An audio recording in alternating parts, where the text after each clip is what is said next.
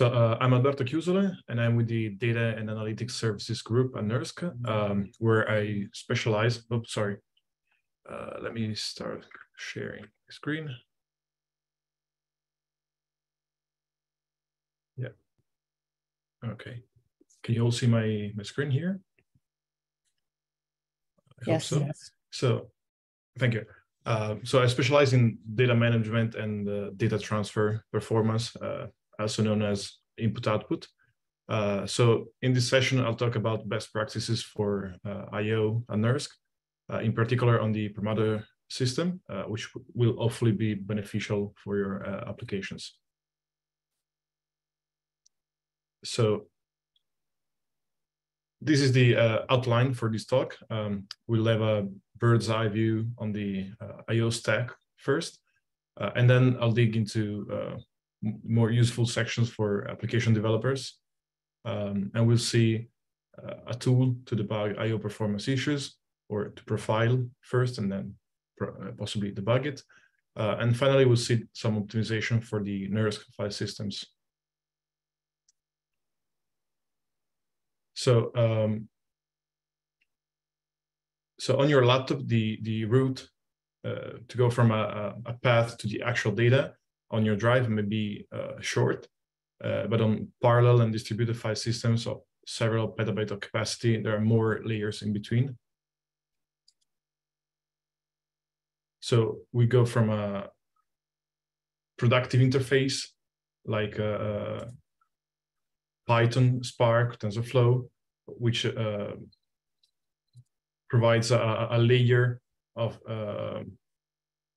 abstraction on top of the files and data models that we use. Then we can move on into higher level I/O libraries like HD5 or Parallel SDF, and these provide abstraction and data portability across systems.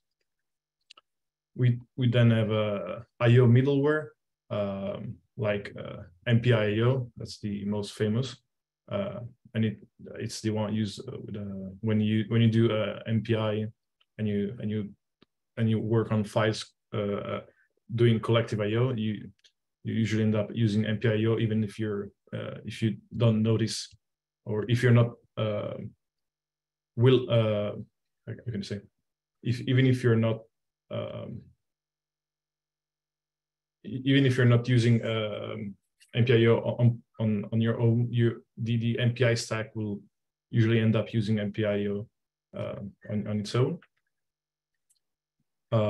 Then there is another layer of I/O forwarding, so-called, which transforms or aggregates many requests into larger requests, and tries also to reduce lock contention, and it also performs as a bridge between the HPC system and the external storage. So in particular at NERSC, we use the Cray DVS with Encore with all the GPFS file systems.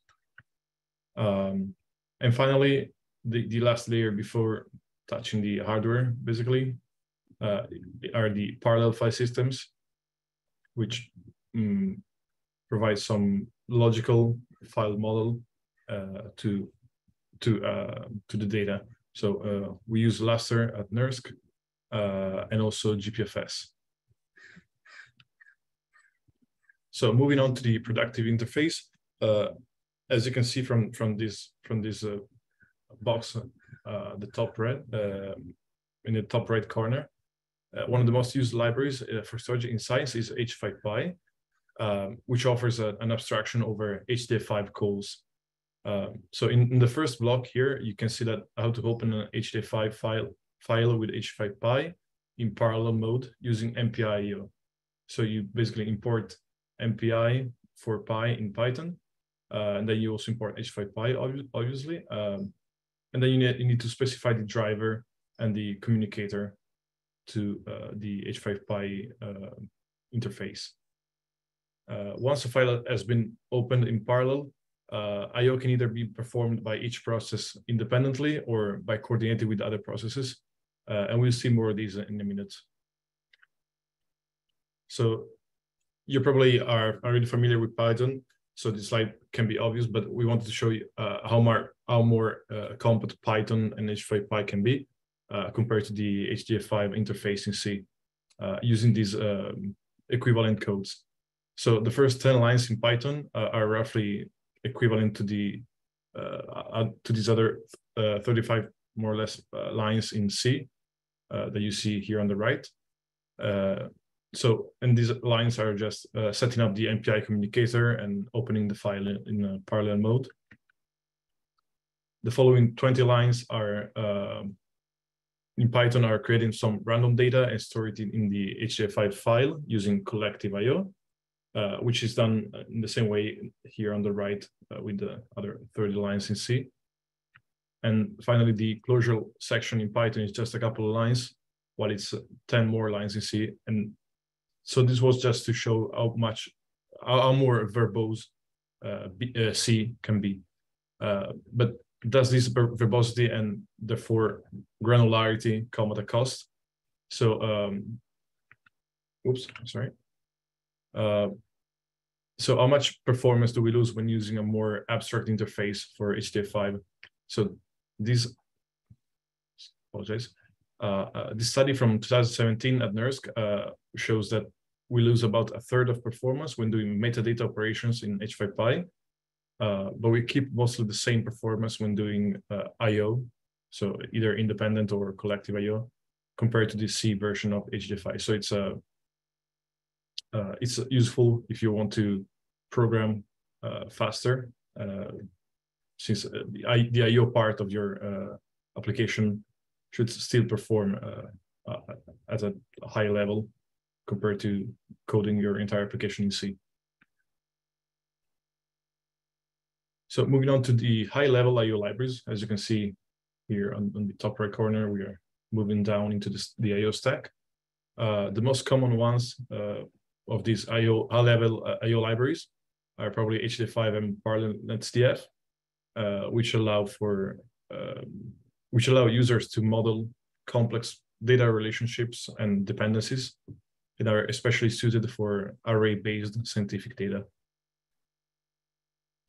So the following is a skeleton of code in C to create and write into an HDF5 file serially. It's just a couple of lines. It's not the complete code, but if we want to convert this into a parallel HDF5, we just need to set up MPI in it, set up the communicator, and add some settings to this file opening. For example, we're here on this line here, we're specifying the dataset transfer property list, and in this dataset transfer property list, we're specifying the HDF5 file dataset MPIO collective option. So we're working on this file in a collective mode, and we'll see more about that in a minute. There are lots of these examples in the HDF5 documentation, so I invite you to browse it for more detailed and more complete examples. So here are some useful links. You can start from the NERSC documentation. Here are the first two links. Then I particularly recommend listening to the introduction to HDF5 for HPC by Scott Breitenfeld from the HDF5 group. And then another talk from the Argonne training program on extreme scale computing by Quincy Koziel, and obviously the HDF5 documentation, official documentation. So moving down further into the I/O stack, we now reach the I/O middleware. And so we may ask ourselves, why more I/O software? This layer provides portability across parallel file systems, lets us, or lets the developers focus on their application rather than spending time optimizing their application for the several parallel file systems used on different systems, different computing centers. So MPIO is the IO middleware used for the MPI standard and works on POSIX files. So it allows developers to easily perform collective and or non-blocking IO, for example. Yeah. So if we want to study more detail what independent IO means, independent IO is the one that we're probably most familiar with. Is the one that we naively use when coding applications. So each MPI rank would take care of reading and writing their own data into their own either single file per process files or into pre-allocated file and then using offsets. So independent IO is cheap in development time because you just need to take the rank ID and write either a single file per process or at a specific offset depending on the rank ID, and can also be efficient for certain workloads, especially at small scale. So yeah, as we said, independent IO doesn't necessarily mean that each process writes their own file. So it doesn't necessarily mean that we do single file per process. Processes can also be instructed to write into a pre-allocated file, and then by using offset. So let's say every process should write 100 megabytes. So the first rank will start from offset 0, and then the second rank will start from offset 100 megabyte, and then so on. So these writing at different offsets comes with a file locking costs. So the file system has to lock the file on a specific processor, so that because it doesn't allow multiple processors to write into the same file at the same time for data integrity. That's usually the case with file systems. So these file locking costs can become high at a large scale. So another alternative to independent IO is collective IO, which aims at reducing communication overhead by making each process communicate their intentions, and letting a few coordinator or aggregator ranks merge these IO requests into larger requests. This allows lower software layers to perform optimizations. For example, reading ahead large chunks of data when there is a read operation, or reducing file locks when writing. So if these collective IO usually means that all processors or either one processor per node collects all the IO from the other processors and then writes it down as a single write operation, and the same reverse obviously for reading. So each application has different patterns, but collective IO usually increases performance of many applications. Here are some more links for MPI IO tutorials. And so moving on to optimizing IO. So when we want to optimize IO, there are some questions that we need to answer. So for example, how many number of processes are writing to these to our files? How many number of files we have? What's the size per file? What's the frequency of the IO, etc. So on older file systems like the community file system, there are also some considerations that need to be done about doing contiguous IO against non-contiguous IO, or also known as random access IO. But on newer storage like the old flash per mother scratch, doing random IO is more permissive. Is more they're not such high cost as shown here in this example.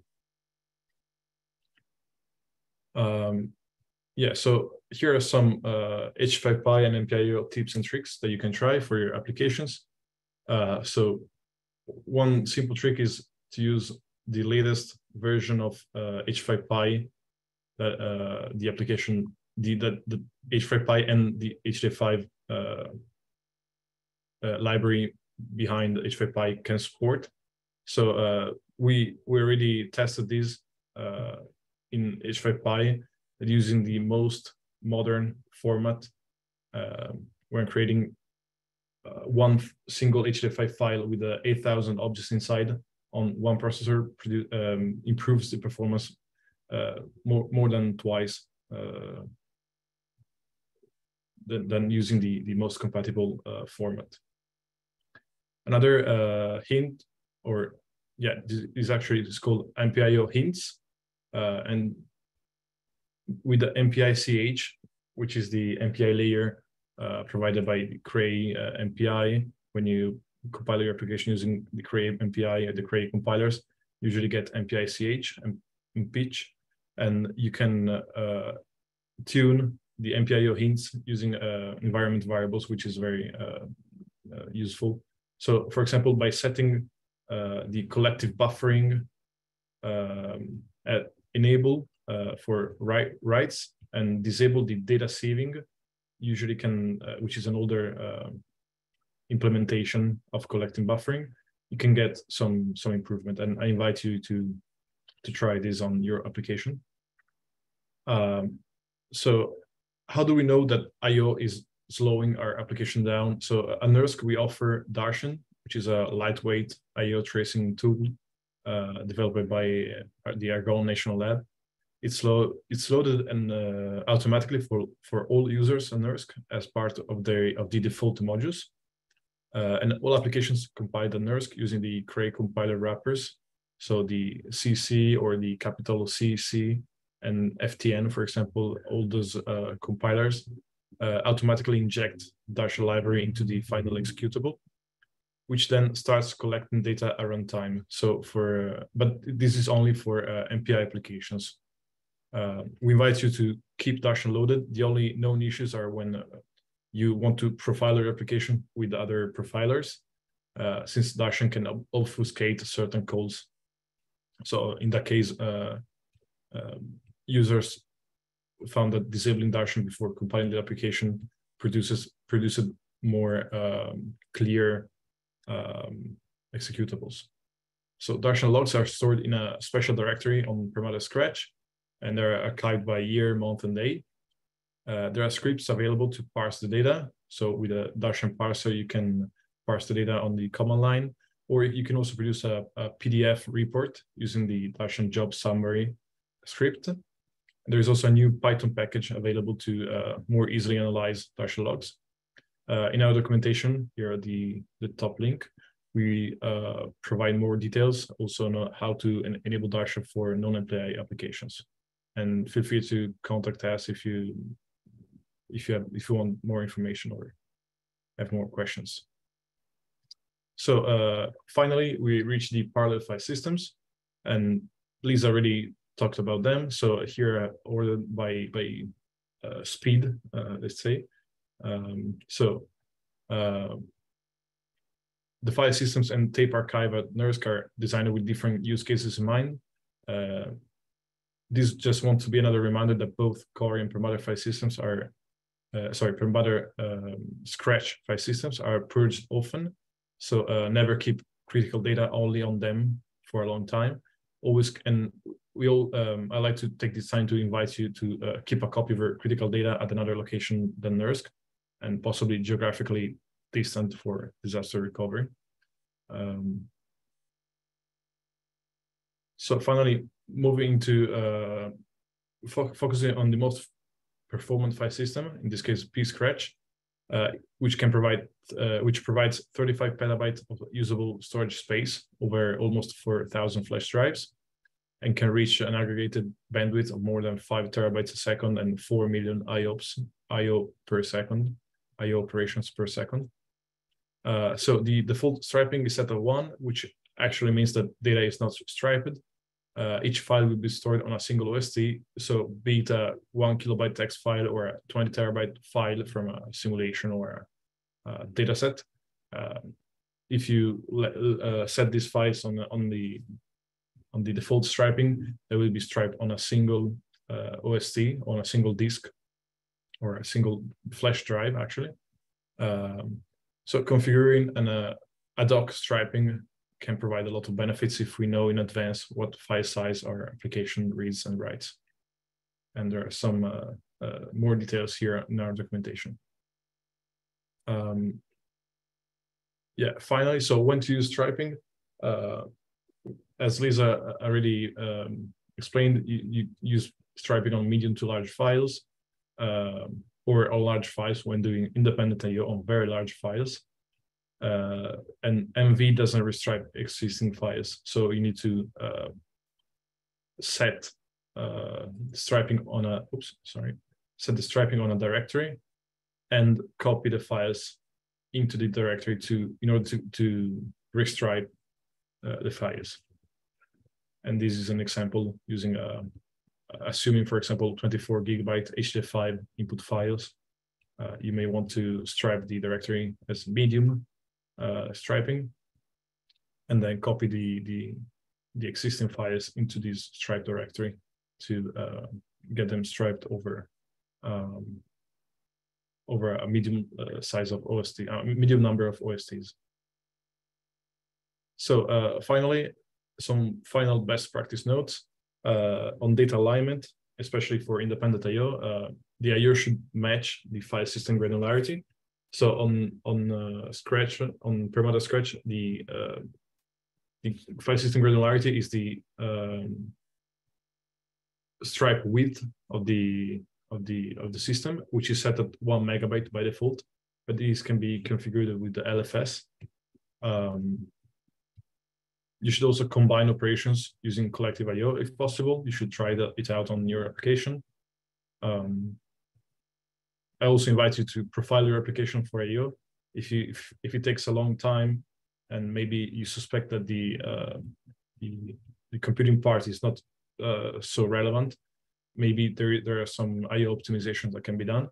And so I invite you to use Darshan to optimize that, or to profile the application and then hopefully optimize that.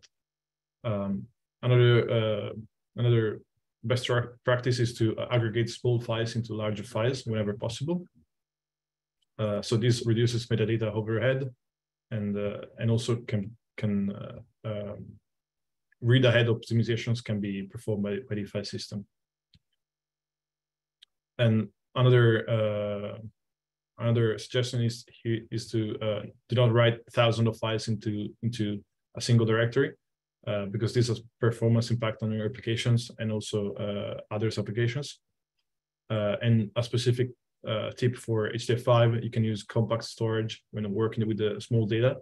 So if you're working with the less than 64 kilobytes, you can store this data into the metadata layer by using this compact storage. And when data is inside the metadata layer, this can be cached, and so can provide faster access to your data. And with this, I conclude. Any questions? Or maybe I can provide questions in the shared doc. Thank you.